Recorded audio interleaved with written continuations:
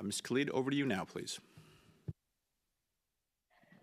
Thanks very much, Chair. I appreciate you and the time that we have to talk about this very important issue. First and foremost, I just want to be very clear. I have no issues with any minister coming before this committee to answer questions. I have no issues with holding members of our government, including bureaucracy, to account for what has happened here. What I am concerned about is efficiency. It's about how are we, just as we, like the Conservatives have really gone down this massive fishing expedition. Unfortunately, they haven't caught any fish so far. But I'm wondering, what we caught is one the that's about $60 million in size. Mr. Barrett, would you like to be added to the speaking list? Mr. Barrett, would you like to be added to the speaking list? Back to you, Ms. Khalid. What's happening? Thank you. I appreciate that, Chair. And to Mr. Barrett, there is no fish that has been caught here. As many as thousands and thousands of hours that you guys have spent in trying to find something here that is passing your sniff test, and the fact that you keep on calling so many committee meetings on this tells me that you haven't really found anything. I think what we have found, and what all of us, all parliamentarians agree on, is that something happened here with the ArriveCAN app that we need to make sure that bureaucrats are held responsible, that we want to make sure that the money that was paid out to these middle management folks is brought back into our government, and that Canadians have accountability for how their tax dollars are spent. What we are not finding here, regardless of all of your countless efforts, is that this was a ministerial sign-off, that the Prime Minister, for some reason, signed off on this. That is not what has happened here. And we've spent, 6,000 hours on this so far? Well, let's talk about not finding anything for 6,000 hours, and what is 1 or 2 more hours of the Treasury Board president going to do to come in to say, all right, let me add to the 6,000 hour tally and millions of dollars of taxpayers so the Conservatives can go sniffing and trying to find something, and they haven't found anything. What I would appreciate is if we have public officials coming in to talk about what the next steps are, to talk about how we can get our taxpayer dollars back, to talk about how we can fix the process here. Can we not make everything political? I would really appreciate if we're not just, trying to find those cheap political wins in every single thing that the Conservatives are doing. Let's actually do something productive. That's what the purpose of the Public Accounts Committee is, Chair. And I really appreciate all of your efforts in making sure that we are trying to do our very best to hear from all the witnesses. But reality is, we still don't have a game plan. We've had so many meetings here in this committee. We still don't have a game plan as to what our next steps are within this committee. We can call 1,000,001 witnesses, but until and unless we as a committee decide, okay, this is how we are going to move forward, these are the recommendations that we are going to provide to our government, this is what we need to do to make sure that something like this does not happen again, then why are we going down a wild goose chase? And again, I reiterate, I have no problems with any minister appearing before the committee. I think that it is ineffective. It is a waste of taxpayer dollars. It is a waste of all of the amazing people that are in the room right now, making sure that this meeting happens. It's unfortunate, and I would hope that my colleagues would agree with me on this, and I know that my Conservative colleagues are still going to go down this path of a witch hunt and try to find something that they can just take and run with. But at this point, I think perhaps the best thing that we can do is, rather than having the minister come in, it would be to bring in the officials of the TBS back to talk about how we are going to move forward on this, how we are going to hold to account and make sure that this does not happen again in the future. So I would then move that amendment to say that we remove or we change the president of the Treasury Board to say, invite back officials from TBS. Just one sec.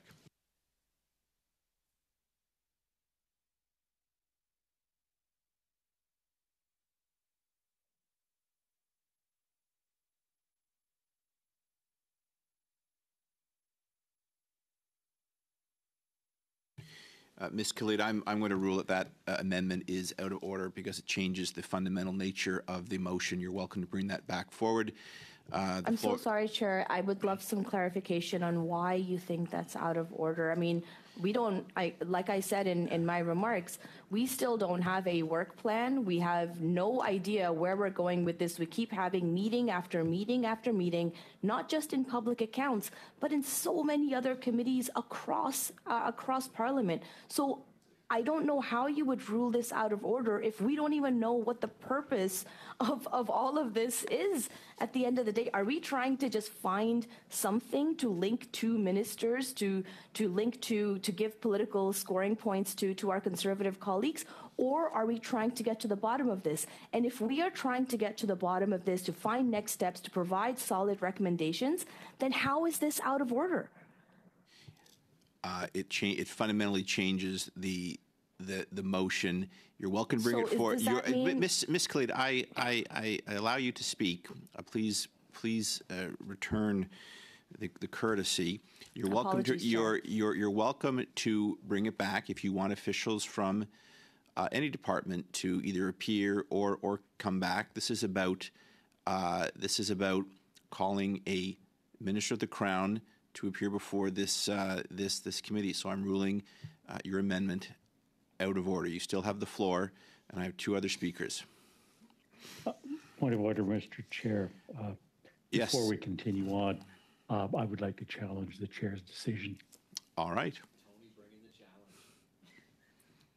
Not even a regular member of this committee. What does Iqra think about that? Love it. So I will turn things over to the clerk to call a vote. And if you could just again, to refresh everyone, the amendment that's being made. Just bear with us, everyone.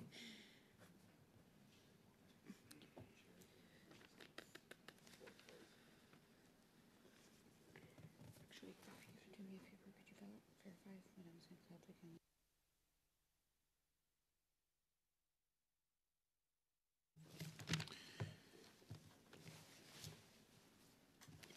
C'est qui vote pour...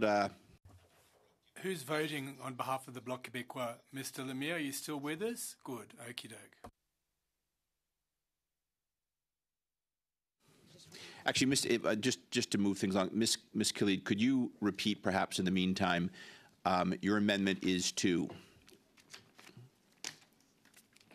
Thank you very much, Chair. My amendment is to change the wording, the President of the Treasury Board, to saying to invite back TBS, to invite back officials from the Treasury Board Secretariat. Thank you very much. I'm going to have the clerk will now call a roll call on that. Over to you, please. Shall the chair's decision be sustained? Mr. Van Bynen. No. Mr. Pawlowski. No. Ms. Khalid. No. Ms. Shanahan.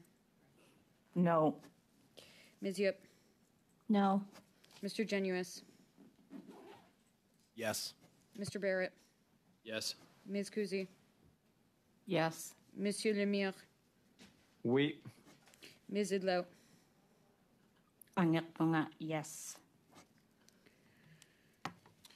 Very 5 good. yeas, 5 nays. Very good. Ms. Khalid, you still have the floor.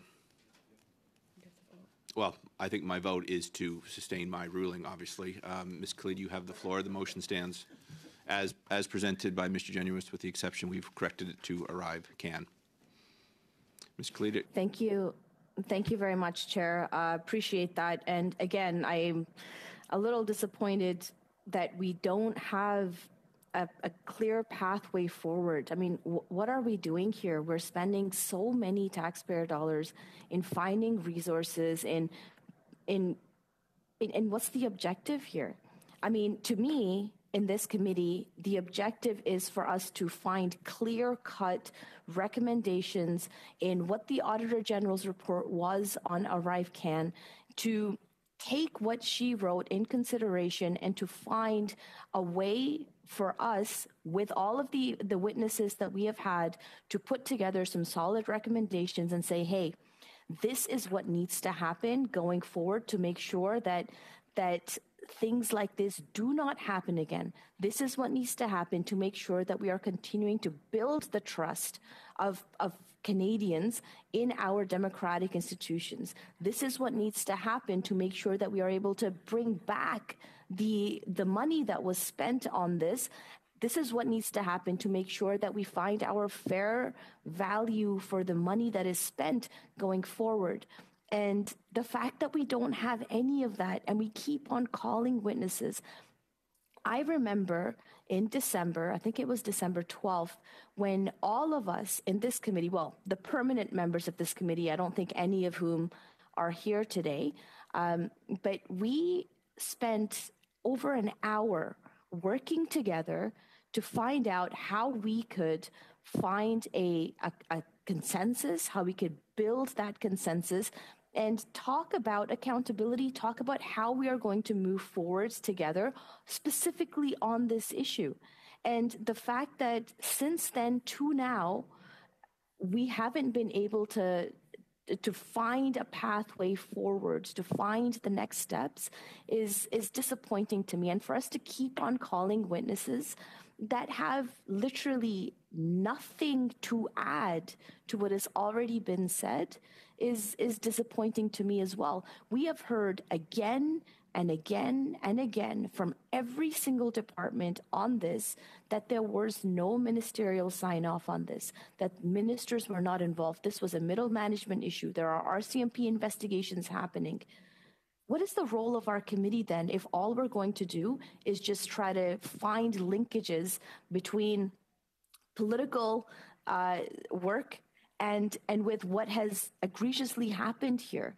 We can't keep doing that, Chair, and I would submit to you that I would ask you to perhaps reconsider that the best way forward for us here is not to try to find like that red herring or whatever it is that the Conservatives are looking for, but to bring it back to reasonable decision-making as to what the next steps are. How are we going to fix our process? That is the role of what our committee is and should be doing, not to go down these fishing expeditions. So I would again submit to you, Chair, that I think that it is best that we bring in TBS officials to talk about those next steps rather than a minister who really, as we've heard time and time and time again, had nothing to do with this at all. I'll stop there, Chair, and hopefully we'll come back to it at a later time. Thank you very much.